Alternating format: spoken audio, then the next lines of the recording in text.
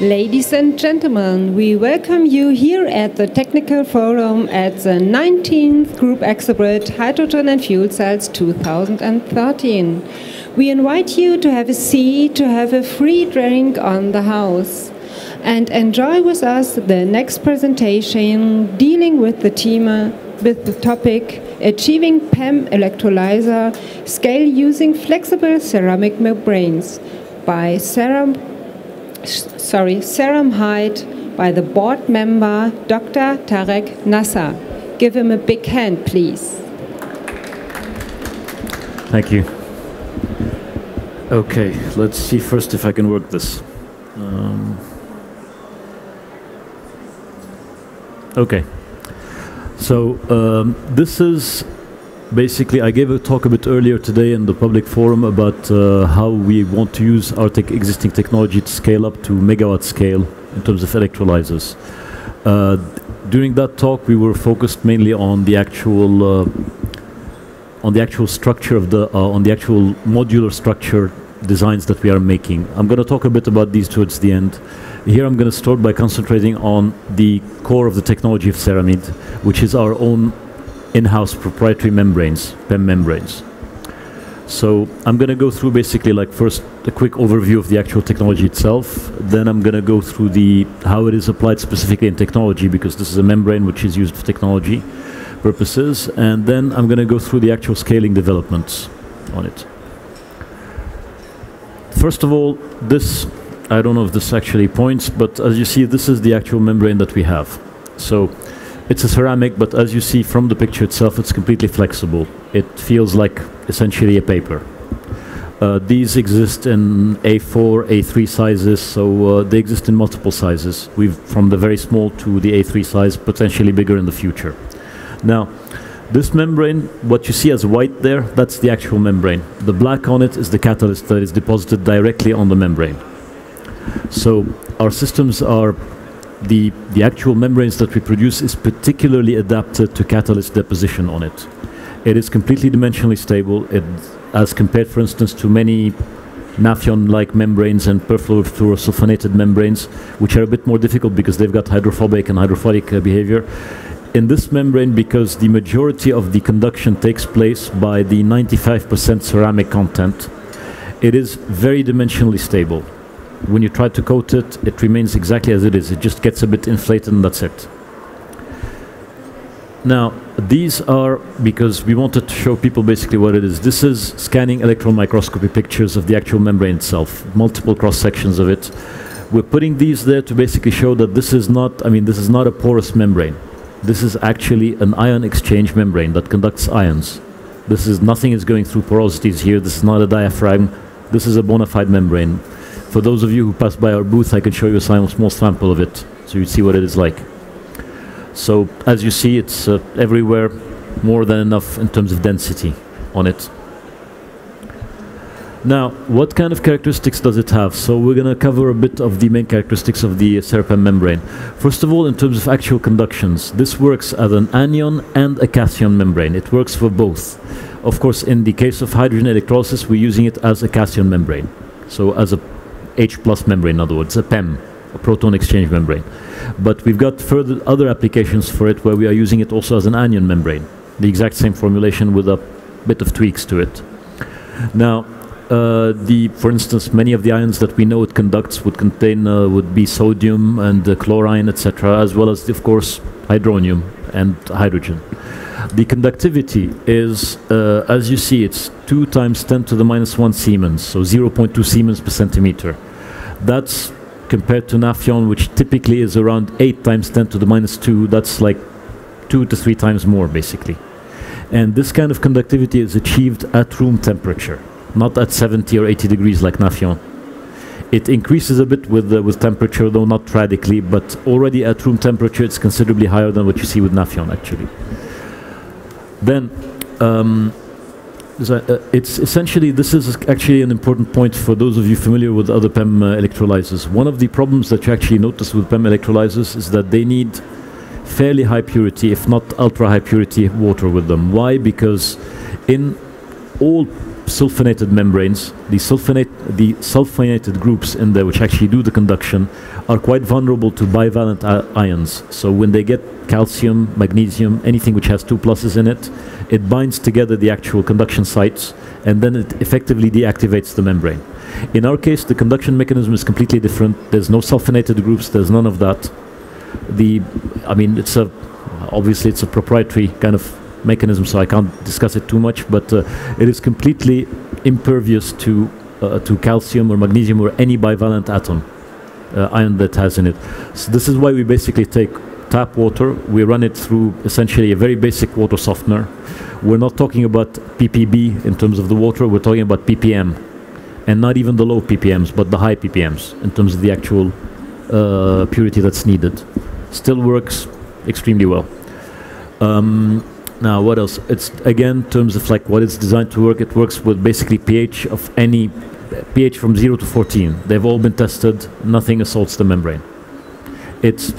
All of these properties, there's nothing miraculous really in them. It's about the fact that this is a ceramic, a very stable three-dimensional structure which is extremely stable against all sorts of chemical attacks on it. Now the design of the actual cells, of course, these are zero gap cells, complete zero gap. It's one of, I don't know exactly how thin all the other cells that have been shown in this exhibit are, but we've got possibly the thinnest of them, like very compact technology, which is one of the reasons why it actually achieves these kinds of performances on it. The membrane thickness, for us, this is where you see the difference actually. For us, typically it's about 350 microns. We can achieve 200, but most of the prototypes that we've rolled out are 350 microns for the membrane. And yet, even though it's like basically twice the thickness of Nafion, it overperforms Nafion because of the high conductivity that it has. Well, we spoke about the ion selectivity, the catalyst. Okay, so this gives you a bit of an idea for polarization curves. These are not lab results. These are not single cell, tiny cell results, anything like that. These are actual results from 50 kilowatt stacks. And we are achieving now extremely similar results with a 150 kilowatt system. So these are the actual results of a real prototype. So it goes up basically at 2.1, we achieve about 1.5, 1.6 amperes per square centimeter. The point where we typically operate it is around here, around 0.9, 0.8, so about 1.95 volts. That's the operating point for it, but it can operate through the entire scale in there. And this is the polarization curve at 60 degrees. At room temperature, of course, the polarization curve is a bit less, but not significantly less. So there is a bit of it gets a bit better with temperature, but not as much as with Nafion. In other words, it already starts very well. Now, the electrolyzer technology, this is just to give you an idea, basically, probably most of you have seen these things before. These are standard stacks. We've got certain proprietary knowledge in the way that we make the stack itself, but it's essentially an MEA, the membrane coated with the actual catalyst, and then we've got the current collectors, the gas diffusion layers, the whole works basically on it.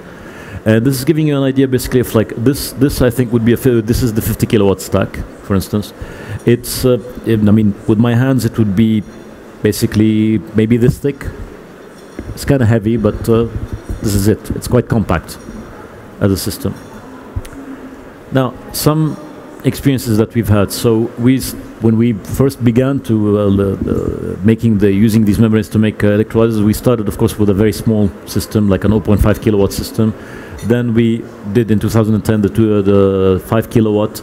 Then we actually made the production line for the membrane. So now the membrane is not produced. There's still obviously let's say it's semi-automated right now. We are capable of producing couple of thousand square meters a year fairly easily, which can be extended simply by extending the equipment. So it's a fairly well automated system for the production for it. In 2011 we made a 50 kilowatt, then we got in 2012 all the SIL and ATEX, etc., all sorts of certifications for the electrolyzers, specifically for deployment in power to gas applications.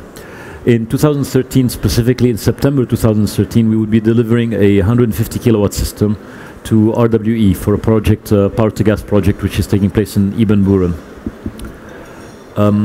well, this is again, we're showing more or less like the stack efficiency. This is the polarization curve again. So this is the actual container for the 150 kilowatt. This is a bit like how this looks on the inside. This would be a 50 kilowatt stack. So you see it's really fairly compact. It's not that big. It is literally something you can kind of open your arms and have it between your arms. This is where we're assembling it. We make everything ourselves. These are the clean rooms where we produce the actual membranes and we coat with the catalyst. This is a system that we installed at ArcelorMittal, the steel company. This is the 50 kilowatt system that I just mentioned before. It was installed there for obviously like doing field testing, checking what can go wrong, and obviously many things do go wrong, and then you correct them and then you get it all sorted out. So it's been there for, I think, about a year, 2 years, being corrected. Now, how does this respond? Because we're talking about power to gas, we're talking about renewable energy, etc., etc. So first question that comes to mind is like, what is the response time for these things? So here you see basically, this is the time axis, this is the voltage, so tension, voltage, current, and we vary the current, we vary the voltage or the current very fast, and we try to see how the other follows with it. And as you see, the response time is virtually instantaneous. You can't even see the blue curve; it's completely covered by the green one. The response time is really extremely fast, which is to be expected. This is a PEM technology. I mean, that's not specifically novel in that sense, but show that this actually does work in that way. Now, some of the ongoing developments. This is where we're presenting also let's say, the second pillar of our scale-up strategy on this. So the first pillar is the membrane itself, which enables us to gain this performance and to be able to produce it in mass scale, etc. And this is in terms of the actual design of the system. The idea is we want to go now to make basically what we call these PowerStack modules and then the PowerStack trains from 1 megawatt to 5 megawatts. Why do we want to do that? Obviously for the applications, for the power to gas applications and for all the applications that seem to be requiring the megawatt scale, and also because it allows us to transfer a lot of the actual installation, even assembly of the BOP to engineering companies, standardize the systems. That way we don't need to make like you have clients, like one client comes in like, I want 152.5 kilowatts. No, this has to be fairly standardized to reach the kind of cost targets that you have. And it simplifies the operation and maintenance. Now, I'll show you a bit like the basic concept for this, because this kind of like explains how this is working. The idea is to make multiple PowerStack modules. So this module, it's a bookshelf, okay? And you're putting on it the books. These are the stacks. They get plugged in exactly like Lego pieces. You have already the outlets for them, basically the fluid outlets, and the gas outlets, and the electricity, etc. Everything is contained in the common trunk which you have in there, and then you plug them in. And then you can each of these modules would be a 250. Each of these stacks, sorry, would be a 250 kilowatts. So the module would be a 1 megawatt, and then you put them together into a train. Multiple. You want to add more, you add more. That's it. When you want to do maintenance, here you've got, for instance, 5 megawatts. So that's 5 by 4, that's 20 stacks. You're not going to have all 20 stacks that fail on you in the same time. You have one that falls. What you do is you unclick this, you take it out, you put a new one, and you take the old one and you fix it. Zero interruption for the client, complete reliability. That's the whole concept. The idea is we want to make this easy for engineering companies. We want to make this easy for operation and maintenance, highly reliable for the client. They need to have zero time. The engineering company does not need to know what's happening inside. All they need to know is like, I take out one, I click in one, and that's it. And the rest, they take care of it there. No interruptions, reliability. Now, this is another one of this kind of like another 3D design of the PowerStack train, so multiple of them. And well, actually, that's it. I think I've wrapped up fairly quickly. So if anybody has any questions, please go ahead. Thank you very much, Dr. Nassar, for this interesting and informative presentation. So is here anybody who has a question right now? Not yet. So where's your booth here at the group exhibit? It's, oh, I'm so bad with numbers. It has to be D61. Okay, so if someone has a question coming later in his mind, so we're around. Yeah, you're here until tomorrow, I think. I'm here until tomorrow. Okay, thank you very much. Thank you very much. Thanks. Thanks. Bye. So we continue our program after a short break with a presentation from the company Manfield. Please stay, have a cup of tea, have a cup of coffee or some fruit juice or water, or coming back later in a few minutes. Thank you very much.